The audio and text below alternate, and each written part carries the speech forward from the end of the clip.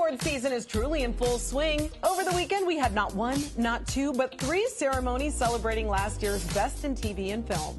And 3 award shows means 3 red carpets with incredible fashions. And here to give us the top looks from each ceremony, it's fashion correspondent Amanda Garrigus. Hi, guys. Yay. What's happening? Oh, we're talking fashion, and I cannot wait. Well, let's do it. Let's kick things off with the Producers Guild Awards. Now, who had us absolutely living for their looks? Oh, my gosh. There were so many extraordinary looks. It was so hard to choose, but let's start with America Ferrera. Yes. Oh, my gosh. This was extraordinary. So she talks about having found inspiration from Elizabeth Taylor. Ooh. Why don't people do this more? Elizabeth Taylor is an icon. It really was about the hair. There was a bow, there was a hairband, it was a bob. But this dress is extraordinary. It's Patou.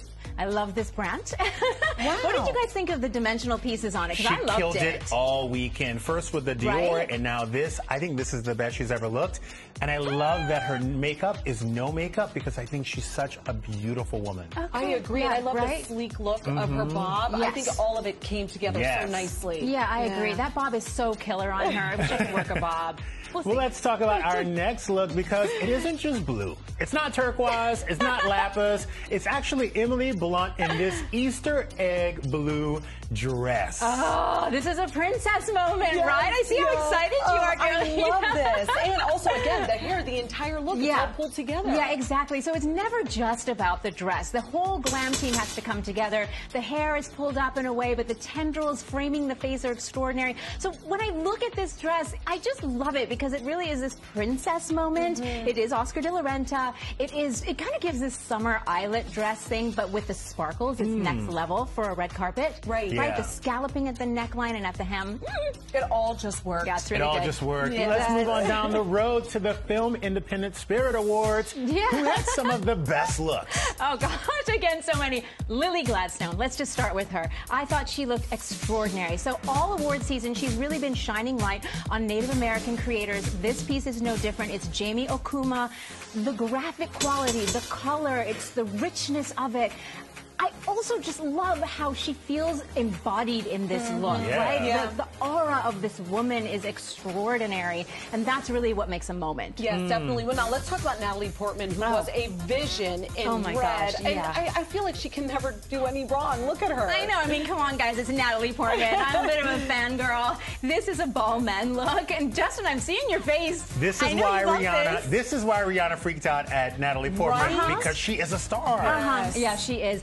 So this piece is beautiful. The color, the way that it pops, these floral appliques, they're, you know, it's a bit cheeky the way the florals are placed. So it could have been a really prim look, but it comes out in this high fashion, extraordinary moment. All right, it's so stunning. let's just talk about, because if we're talking about stunning and taking it away, Jessica Chastain. She's unstoppable. The chest. Look at this, a woman. I feel like singing some kind of woman song. Anyway, this is an Oscar de la Renta dress. It is stunning. So this creation is like a fern that envelops her body.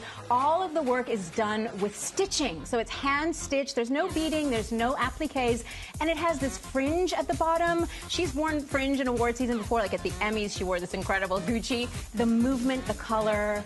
I know you guys love it. I can see the awe in your faces. Just with the hair again. Yeah, I really love exactly. that, how it complements her. Yeah. And normally people stick with just like one look, but the fact that she could pull both things off. Exactly. The fringe at the bottom. And For sure. you No, know. she did it. Your stuff. That's right. I'm not telling you anything you don't know. Now, we all watched the Screen Actors Guild Awards because they were popping and the red carpet was slaying. I already know who you're going to say, but go ahead and say Oh it. my gosh, the Screen Actors Guild Awards. There were, I mean, can we start with Margot Robbie? Yes. Can we? Can we just go to Margot Robbie? This dress was a mite controversial. She was incredible. It was a Schiaparelli look, and some people loved it, some people didn't love it as much. I thought it was extraordinary. So this dress was made from the 2020 collection. It was done in a sketch. It was never actually conceived. They never actually made it because of the pandemic ruined everything. But so truly custom. Yeah, truly custom for her. And I love the little hardware she had on the ankle. That was a fun little moment there, Margot Robbie. The little anklet. So incredible. Yes. I mean, we also can rewind to Jennifer Aniston. Can we talk about this look? Well, Jennifer Aniston, I feel like she's constantly just slaying it on the red carpet. Yes. But I also think that she sticks in her lane. Her zone. It's Yes. always simple. It's always sleek. It's always very like this like very column dress, and I love it on her. She looks phenomenal. Yeah, she looks phenomenal. This is, and you said everything I was going to say, because this is a very Jennifer Aniston dress moment. I loved it. It's Celine. It's stunning, and it's just like what we want to see from her. What a recap. What a recap. Yes. Amanda, you always kill it for us. Thank you for guys. coming, and we'll see you after the Oscars. Yeah, let's see the Oscars. Love you guys. Thanks for having me. Thank you so much.